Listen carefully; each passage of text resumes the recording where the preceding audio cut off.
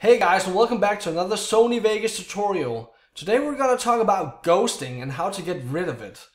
Now, ghosting, I've noticed myself that ghosting is something that happens a lot with capture devices such as a capture card or a PVR or something like that. And ghosting can be very, very annoying to have in your videos. Now, how do you notice ghosting? And what is it? I did some research on it myself to figure out how to explain it, but it's actually very detailed. It's something about refresh rates and something about when you record, let's say in 30 frames per second, each of those frames actually consists of two images layered on top of each other. And what happens when one of these images are slightly ahead or behind the other image causes ghosting. That's at least from what I understood. If I'm mistaken and if I'm wrong on that one, please let me know in the comments, but it doesn't really matter. I'm going to show you what ghosting is right here. I don't have any game footage to show you where it's in, but I did have a 3D render where I saw it in, so I'm going to show you. Normally, when we edit our videos in Vegas, at least for me, because I use Fraps, DxTory, or Bandicam, where I record in the really, really big file sizes, I have to have my preview window set to preview half. So I normally wouldn't notice the ghosting before after I'm done rendering the video out and I have a look at the video and I'm like, oh shit, there's ghosting in this stuff. I've only had it happen to me a couple of times before, but I wanted to show you guys what it is and how you get rid of it. Now, I'm in preview half as I normally am. Now, I'm gonna hold down Control, Alt, and Shift and use my mouse wheel to scroll through each frame here. And as you can see, that looks fine, right? That looks fine. I mean, it looks a little pixelated because it's in preview half, but other than that, it looks fine. Now let's try to change it into best full. The reason we're not in best full, by the way, is because of the big file sizes, and it'll make it look laggy when we preview it in Vegas because of Fraps' huge file sizes, and the same with DxTory and Bandicam, but whatever. So let me try to have a look at it again. So I'm going to scroll through it. You can see here it goes by frame, right? You can kind of notice there's something going on here. Let's go a little more. Oh, there you go. Oh, that looks terrible, right? Let's see if it gets worse. See, there it gets back to normal again. So these are not, yeah, see, oh, that's terrible right there. That's just terrible. That's ghosting, guys. That's ghosting. And yeah, that's not nice to have in your videos, right? And you want to get rid of it. If you've tuned into this video, you probably have had ghosting on your videos and you're like, how do I get rid of it? Please get to the point, dude. Making these tutorials, get to the point. I will do that right away. There's a few ways you can get around it. And not there's a few ways to get around it, but it's not a one-trick thing. There has to be, sometimes you have to do different things to get rid of it. Yeah. But let me show you a few ways to get around it, and let's see if we can get rid of it. So you click on the blue button up here that says Project Video Properties, and click on that. And then what you can do is you have to make sure, because this is set to upper field, the field order. Basically, from what I've understood as well, these two images that create one frame are called fields. So there's an upper and a lower field.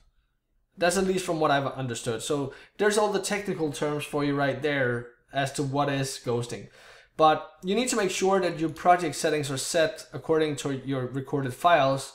So in this case, this is a 3D render, so I'm not sure I can actually get it, but I can get my vlog files. So this is supposed to be for my vlogs. So I can click on a vlog file right here and then click apply. See, now it changed it to non-progressive scan, and I do my vlogs in 720p and in 25 frames per second, but whatever. Just click apply to that and okay. See, that sort of kind of looks like that fixed it, but it didn't. See, it's still there. It's still there, but it can in some cases remove it. Now there's more things we can do. So let's go back in here and have a look at it. In some cases, it can be the interlace method here that you have to change.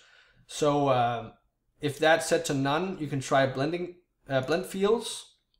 click apply and OK. And that really didn't, no, that didn't fix it at all. Not at all. So go back in here and then you can change it to the lower one, which is called, I don't know if I can pronounce this right. Interpolate fields or something like that. Interpolate fields.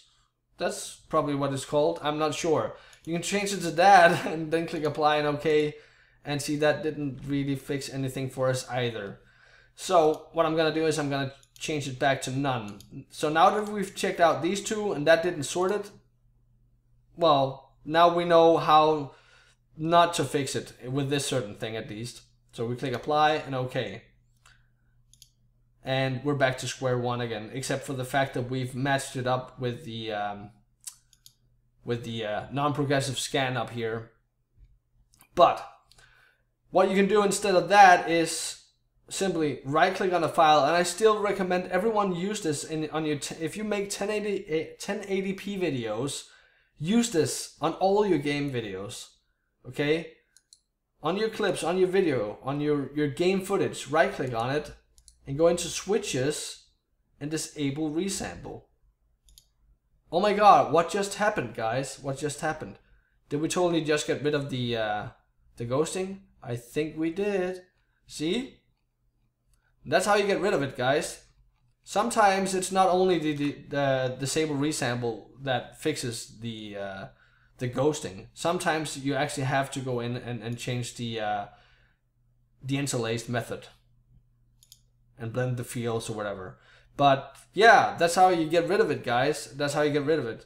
But yeah, like I said, 1080p videos, start using the disable resample, guys. If you've noticed as well that you have small, I wouldn't call it pixelation, but pixel grains in your videos, start using the disable resample. That'll get rid of the pixel grains altogether, and your videos will come out even more crisp than before. But yeah, in this case, with this 3D render, it was disable resample that fixed it. That might not be the case every time though. That might not be the case. So sometimes you might have to toy around with the interlaced method. But also make sure, very, very important, that you match media settings. If you're unsure if your footage is in non-progressive scan or whatever it is, match it. Click on it. I'll even go and click on some game footage on my E drive, War for Cybertron. There you go, now it just changed it to 1080p and non-progressive scan. So it basically just told me that, hey, I know that this recorded footage is in non-progressive scan and it's in 1080p and it's in 30 frames per second. Then I can just click apply and OK to that. And there you go. That's a very good way to match up, because as you can see that the project settings up here, if they are the cause of ghosting, it will show in your videos. It's as simple as that. So it's a good idea to make sure that these settings match your recorded footage. But yeah, that's it for this video, guys. I'm not gonna ramble on anymore. Thanks up for watching. If this helped you out, click like down below and share it with your friends and leave me a comment, okay? And then, you know, yeah, that's it for this video. So take care, have fun, see you all in the next one.